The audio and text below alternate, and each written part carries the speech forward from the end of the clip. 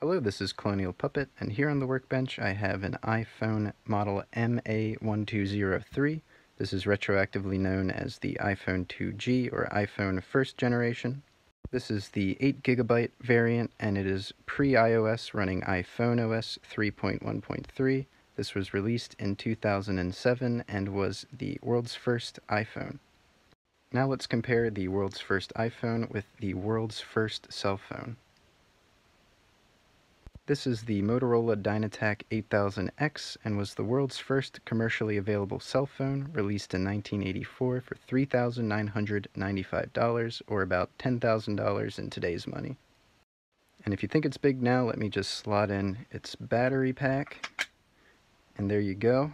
As you can see, the world's first cell phone is quite a bit chunkier than the world's first iPhone.